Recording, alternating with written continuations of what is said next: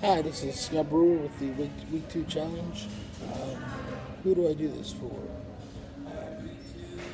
Well, my story is that I was born with cerebral palsy. Picked on most of my life. Everything that I've had to achieve, I had to work twice as hard as the next guy. I am going to try and compete in this and do the best I can for everyone that doubts themselves. If I can show that someone with physical impairment can compete with quote unquote normal people and achieve goals, then I can help other people achieve their goals.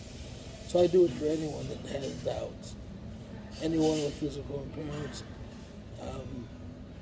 anyone that thinks they're less than.